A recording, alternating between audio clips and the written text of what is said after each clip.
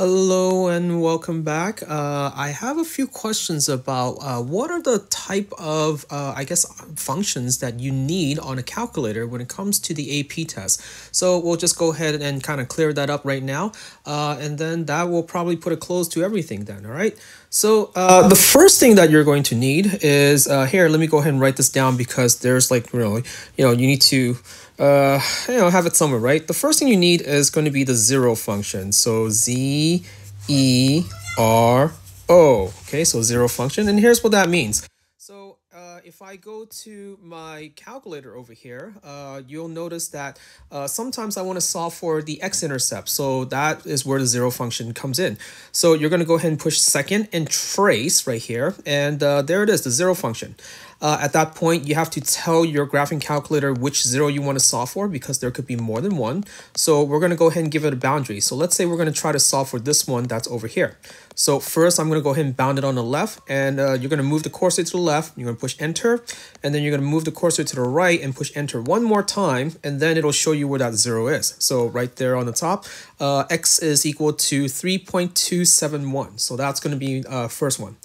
Now, another thing that you're going to need is going to be the intersection, because sometimes you have to call for the intersection between two graphs. So let's go ahead and write that word down. Intersection. There you go. Okay, there it is. Okay. So for the intersection, it's basically the same idea. We're going to go ahead and go to the graph. We'll go ahead and put another equation in there. So maybe something like, say, just plain old x to make it a little bit simple. And we're going to go to the graph then, and there it is. And just like with the zero function, you need to tell the calculator which intersection that you want to solve for because there could be more than one. So I'm going to go to second calculate, and you'll notice probably by now that all of these things that I'm looking for that you need for the AP test will be in this calculate section. So we're going to go to the intersection right here, and let's see. We'll go ahead and say, hey, let's go ahead and solve for this one because it looks like there are two over here. So we got to be very careful. So I'm going to bound it from the left, okay? And then over here, I'm going to bound it from the right, and there you go. That's going to be the intersection. So pretty straightforward for the most part, right? All right.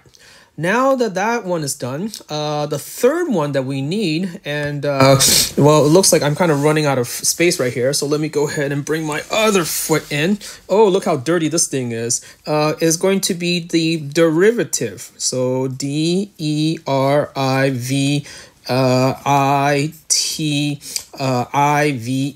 Okay, so that means you're going to need to solve for the numerical derivative of this. I think I accidentally took a picture of my foot, but hey, it's okay. So for the calculator part, there are two ways to do this solving for the numerical derivative. You can either go to second and trace and tell it where to look for the derivative. So over here, for example, oh, actually, let me go ahead and kind of clean that up. I'm going to get rid of that second function and go to second calculate, and then you can do the derivative right here.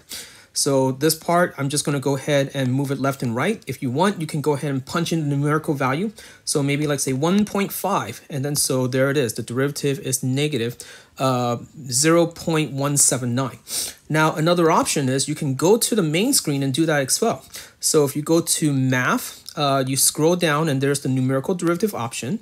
You can literally either put the function in there if you want, or you can actually just go ahead and say y sub 1. Either one should be okay. So here I'll just go ahead and put like say x squared at x equals to 2, and there's the derivative. Or if you want, we can just go ahead and, like we said, clear up this guy right here and put in the function that is in the equation over there just to save a little bit of time. And there it is. Okay, so either one should be okay then. And finally, for the last thing that we need, it's going to be the integral, or basically the area under the curve. So it's going to be the area under the curve. There it is. God, I need to take a bath after this. This is like just disgusting. All right, so for that one, you guys pretty much use it quite often already. Another way of saying it is that you're using the finite integration. So if you go to your graphing calculator, again, just like with the numerical derivative, there are two approaches. You can either go to second calculate and go ahead and choose the seventh option, which is the antiderivative.